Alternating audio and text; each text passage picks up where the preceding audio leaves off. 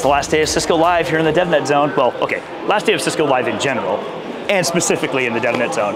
I'm really stoked that you're here this morning with me because as I've been noticing throughout the whole week, one of my favorite things about an event like this is people. Like we don't do this just for funsies. Like it is a lot of fun, but we're not presenting to nobody. People like yourself come here and want to learn and connect with other humans and just have a good time. So I thought it'd be really interesting to sit down for a couple of minutes on this last day and just talk about maybe first what's your experience been like at the event, and then maybe what we talk about a little bit more, if you're cool with it, is what has it been like for you, like in your learning of automation and how to implement it and what to do with it. I'd be really curious about that. But to start with, what's your experience been like this week? This week, as you said, it's all about networking. That's why I love this kind of offline events like ciscolive. So you can meet tons of people, you have your networking, you share your ideas, you brainstorm, and you feel like, oh, I'm not alone. I'm not alone in this, yeah? I can share with other people and I can do all that fun stuff, interesting stuff. That's cool. That's why I love this Cisco Live. I feel that so much. I was watching one of the theater sessions, I think it was this morning and one yesterday, and so many of the people who were listening to whatever the conversation was, I was more paying attention to taking pictures, but the people who were in the audience came up to the presenter afterwards and were saying basically that, so-and-so, you're saying something that I've been thinking about, but I didn't know what to do, and I didn't know anyone else was dealing with the same thing.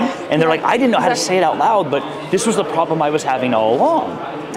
Yeah, and you have guys this share your experience booth. I loved it. That's first thing that comes into my mind when I saw this booth. Wow, they really cares. They really cares about us, so that's cool. That's really rad. Awesome. Thank you for telling me that.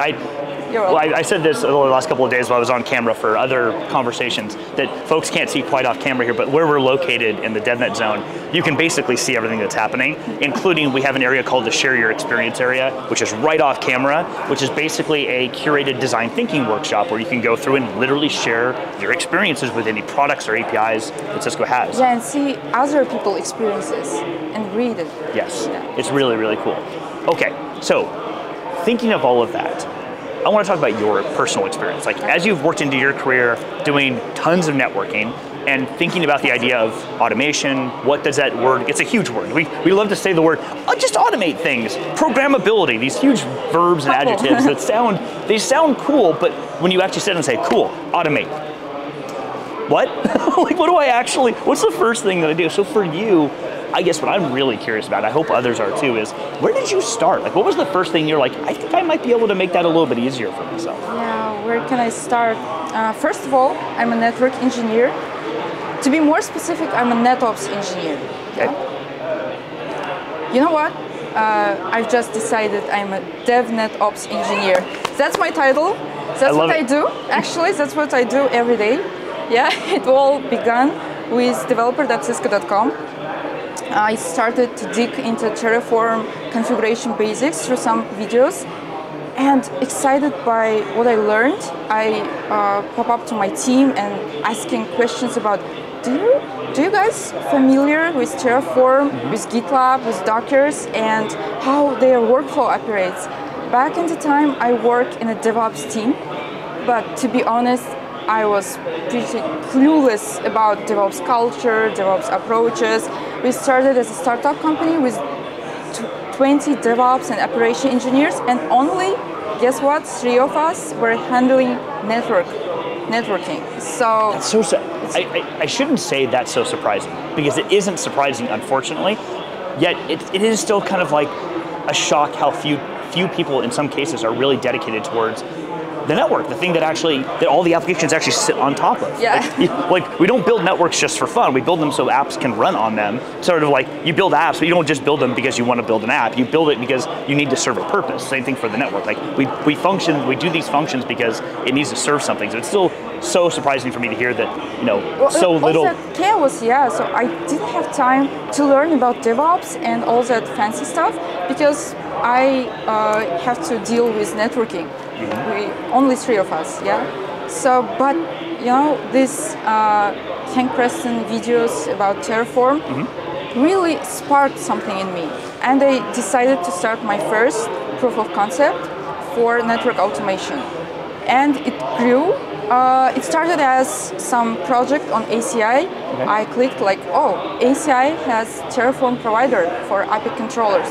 That's cool. I can automate some stuff with it. It grew, and now my company, Smart Cities, specializes in private clouds, public clouds, cloud-in-a-box solutions, and even with 2 network engineers now, we handle multiple data centers, clouds for our ecosystem partners, public clouds, and all thanks to network automation, I guess, because like 2 network engineers. Yeah. Yeah. I so appreciate how you describe that story for a lot of reasons, but one of them in particular is something we have kind of generally talked about in the DevNet space for a while, which is, I'm going to use the term CCIE, but I don't just mean that. I mean network engineers who have been doing this for a while or not, in past days have tended to have a feeling of like, yeah, but if I automate things, then what job do I have anymore? And what you just described is exactly what we hope people can see, which is you can be being a fantastic network engineer. Being just a network engineer in general means you know how to solve problems because you understand how these systems connect and how they work together. Click ops, or my friend Jason Davis loves to say finger ops, that's not scalable. It's silly to say, but it's not. That is not a job. The job really, it should be, I would hope, that we get to use this, you get to use this really creative brain to say, I think I can figure out how to solve these problems. So I can sit back and say, let me automate away the simple, the repetitive stuff, so that I don't spend my time on that. I can spend my time on saying, how do I make things better for this business that I work for? So I love that story because it epitomizes what I hope most people walk away from in the experience here, or just an experience in general around the idea of automation. Yeah, totally, yeah. My ultimate goal is not only business, how I can empower my teammates, my colleagues, DevOps engineers, operation engineers, system architects, how can I empower them to use networking side, to make changes into networking. That's not scary, guys. It's not the dangerous stuff. And then I added to my ACI code, firepower templates, because as you said before, it's just templates. You can define some routine tasks into small templates and share this template with your colleagues, so they can just change network access rules, for example, like clicking engineer, finger engineer. It's like network engineers are not network access managers. So you can define your network access rule without me. You can send me PR requests. IT security guy can review this PR request, and I'm like, this looks fine, and click the button. That's it. One button, one click. So you know what? It's you describing all of that sounds just so simple, and I mean this in a really positive way. It's not simple to implement, but once you get there, the simplicity that you're describing is the thing that in the software development world they've been doing for years, which is someone can look at this, someone can look at this, but you can do it with, I submitted this, and 3 or 4 people are notified, and they can do sort of their peer review. Let's just make sure it's what we want, and we're good with it, and then it goes, and you don't have to like, well, let me modify that service now, take it, throw it over the wall to the next person, and maybe I'll hear back in a few days. Did you look at it? Or don't have that at all and make a mistake like I might have done in my early career and deleted VLAN.dat one time. Oops. And like, you help, it's not that you stop those problems from happening, but you create more opportunities for someone to look at it first before it goes out in a prescriptive way. And issues happen. Someone's going to break something. That's just the world we live in. But you help yourself not have to worry about it as much. You can now with version control, you can roll things back a lot easier than you could before. And it saves you time, so you can think about the more complex things that you want to spend your time on. Totally agree with you. I wanted to bring transparency. So networking is not like something mysterious anymore. Everybody can see it. Source version controls has history, Git history. You can see who make this change. You can integrate it with your Jira, so you can track all these tickets, all these sprint reviews. So that's the ultimate goal. So cool. Okay, as we wrap up, putting you on the spot, one last thing. What has been, if you could say there was just one like really amazing thing, super fun announcement or activity you've been a part of this entire week, if you could pick one that was just like, that was the coolest thing I've done this week or been around this week, what would it be?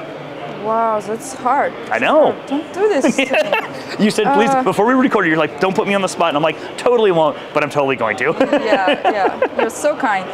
Thank you. I think I have a full conference this year. So I have the privilege to have Meet the Engineer session. Oh, awesome. So I had one with Hank Preston.